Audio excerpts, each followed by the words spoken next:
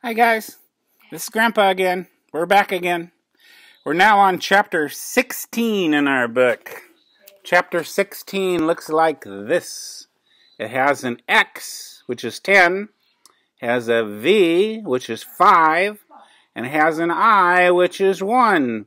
So if we count them, we have 10 plus 5 is 15, plus 1 more is 16. Chapter 16. And this chapter is called On the Road. On the road means they are not at home, they are traveling. On the road. During the next day, there was much to be done at 432 Proudfoot Avenue. There were new clothes to buy for all of them, and the old ones to pack away in mothballs. Then Mrs. Popper had to scrub and polish and straighten the whole place, for she was much too good a housekeeper to leave everything at 6s and 7s while the Poppers were away. To leave everything at 6s and 7s means to leave everything a mess. Mr. Greenbaum sent them their first week's pay in advance. The very first thing they did was to pay off the man that had installed the freezing plant in the basement. He had been getting rather uneasy about his money, and after all, without him, they'd never have been able to train the penguins. Next, they sent a check to the company who had been shipping the fresh fish all the way from the coast. At last, everything was done, and Mr. Popper turned the key in the house to the door of the little house. They were a little late in arriving at the railway station on account of the argument with the traffic policeman. The argument was on account of the accident of the 2 taxicabs.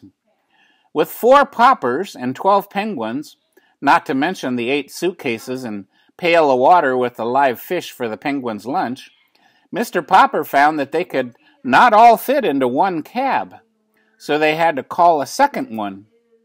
Well, each of the cab drivers was eager to be the first one to get to the station and surprise the people there by opening the door of his cab and letting out 6 penguins. So they raced each other all the way to the train station, and in the last block they tried to pass each other, and they had an accident, and one of the fenders got torn off of a car. The traffic officer naturally was very much annoyed. The train was about to pull out of the station when they arrived. Even with both taxi drivers helping them through the gate and over the brass rails onto the rear observation platform, they just barely made it. The penguins were gasping for air. It had been decided that Mr. Popper should ride in the baggage car with the penguins to keep them from getting nervous, while Mrs. Popper and the children should ride in one of the Pullmans. The baggage car was a big box where they kept all of the suitcases. The Pullman car was a really nice car, and it's the one that had beds in it so people could sleep. Because of getting on at the observation end of the train, Mr. Popper had to take the birds through the whole length of the train.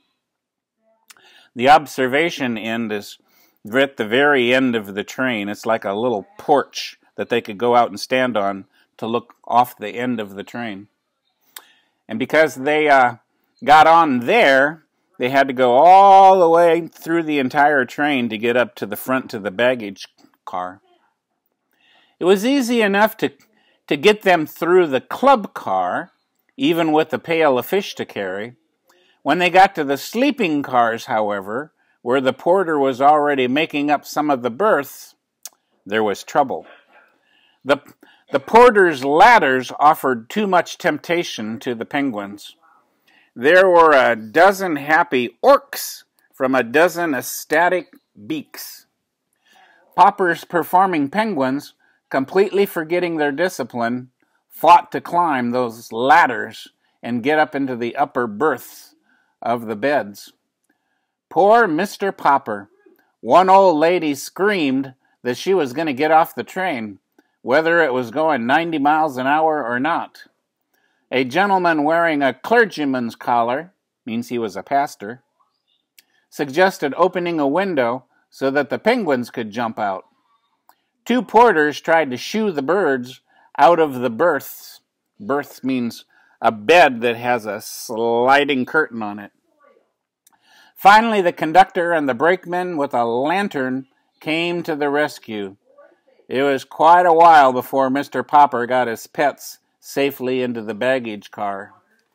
And here's a picture of those penguins climbing the ladders and getting up into those sleeping berths, beds with a curtain on them. Mrs. Popper worried a little at the start over the idea of having Janie and Bill miss 10 weeks of school while they were on the road, though the children did not seem to mind.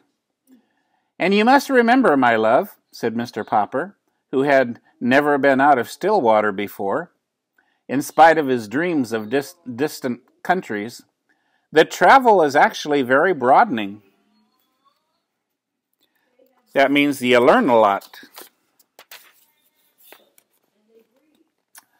From the start, the Penguins were a riotous success.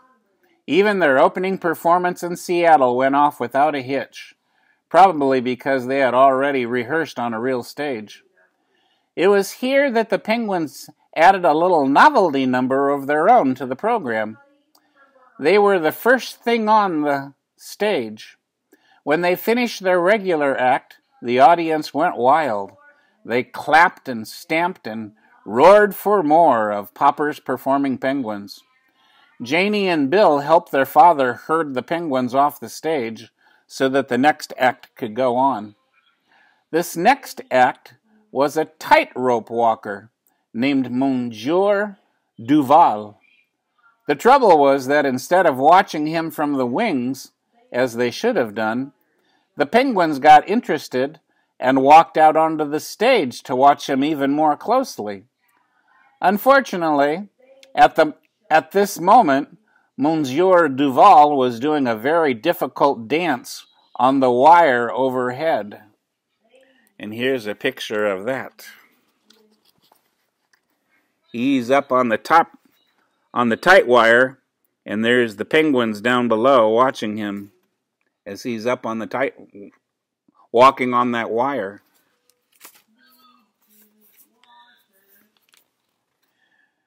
The audience, of course, had thought that the penguins were all through, and they were very much pleased to see them return and line up with their backs to the audience and look at Monsieur Duval dancing so carefully up on that wire high above them.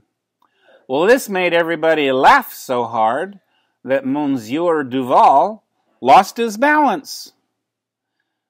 "Ork," said the penguins, waddling away hurriedly in order not to be underneath of him when he fell. Cleverly recovering his balance, Monsieur Duval caught the wire by the inside of his elbow and saved himself. He was very angry when he saw the Poppers performing penguins opening wide their 12 red beaks as if they were laughing at him. "Go away, you stupid things," he said to them in French. "Ork," said the penguins, pretending not to understand, and making remarks to each other in penguin language about Monsieur Duval. And whenever they appeared, the more they interfered with the other acts on the program, the better the audience liked them. Chapter 17, XVI, 10-5-11, 10-15-16-17. The bird soon became so famous that whenever it was known that the Popper performing penguins were to appear at any theater, the crowds would stand in line for half a mile down the street, waiting their turn to buy tickets. The other actors on the program were not always so pleased, however. Once, when they were in Minneapolis,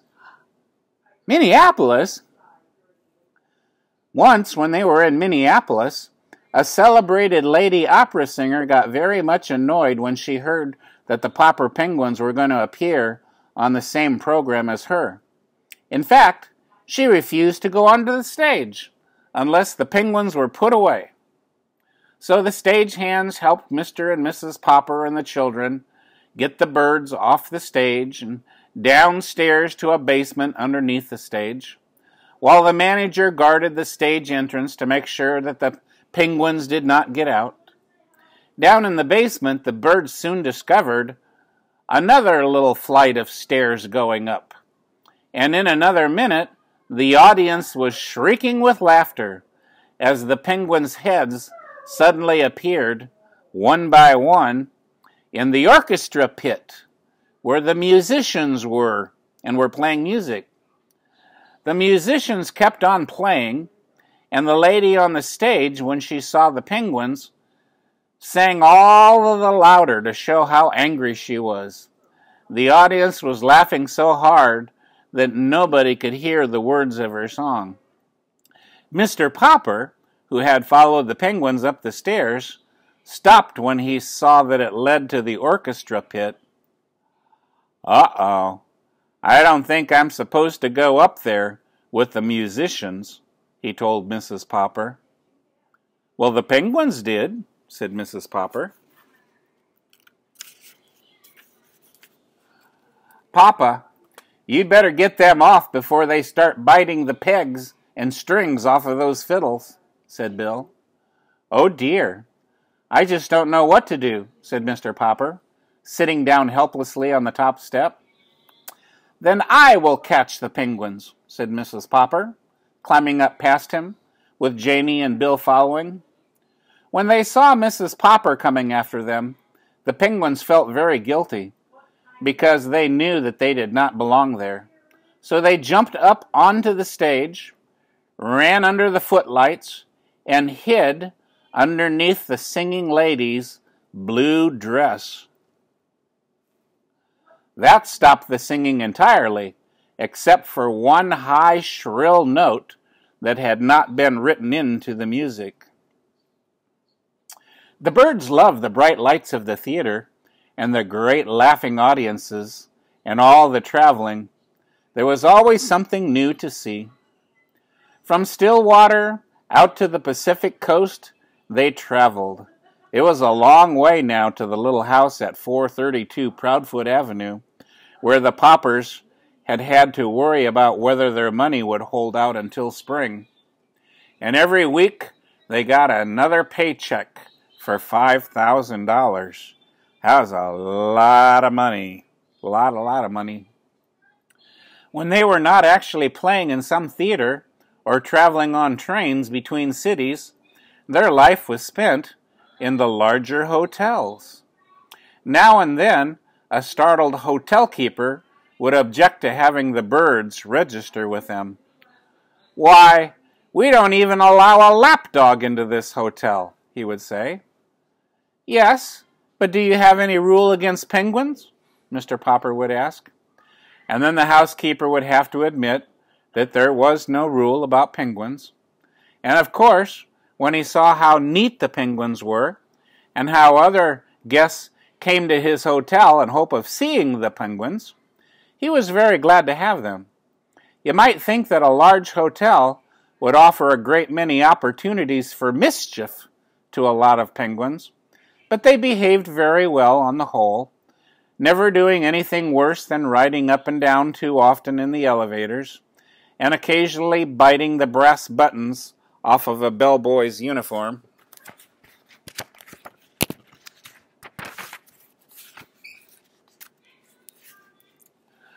$5,000 a week may sound like a great deal of money, but yet the Poppers were far from rich, because it was quite expensive to live in the grand hotels and travel about town in taxicabs. Mr. Popper often thought that the penguins could just as well have walked back and forth between the hotels and the theaters, but every one of their walks looked so much like a parade that it always tied up traffic. So Mr. Popper, who never liked to be a nuisance to anybody, always took taxicabs instead. It was expensive to have huge cakes of ice brought up to their hotel rooms to cool the penguins. The bills in the fine restaurants where the Poppers often took their meals were also dreadfully high. Fortunately, however, the penguins' food had stopped being an expense to them. On the road, they had to give up having tank cars of live fish shipped to them because it was so hard to get deliveries on time. So they went back to feeding the birds canned shrimp. This cost them absolutely nothing, for Mr. Popper had written a testimonial saying, "Popper's performing penguins thrive on Owen's oceanic shrimp." They got it for free. This statement, with a picture of the 12 penguins on it, was printed in all of the leading magazines, and the Owen's Oceanic Shrimp Company gave Mr. Popper an order that was good for free cans of shrimp at any grocery store anywhere in the country. Several other companies, such as the Great Western Spinach Growers Association and the Energetic Breakfast Oats Company, also wanted him to recommend their product too, and they offered him large sums of cash. But the penguins simply refused to eat spinach or oats, and Mr. Popper was much too honest to say that they would, even though he knew that the money would be handy. From the Pacific coast, they turned east again to cross the continent. They had time enough on this brief tour to touch only on the larger cities. After Minneapolis, they went to Milwaukee, Chicago, Detroit, Cleveland, and Philadelphia. Wherever they went, their reputation went ahead of them.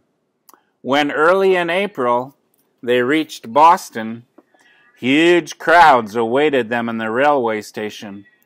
Up to now, it had not been too difficult to keep the penguins comfortable, but a warm spring wind was blowing across Boston Harbor, and at the hotel, Mr. Popper had to have the ice brought up to his room in 1,000-pound cakes. He was glad that when the 10-week contract was almost up, and that the next week, when his birds were to appear in New York City, that it was the last show. Already, Mr. Greenbaum was writing about a new contract.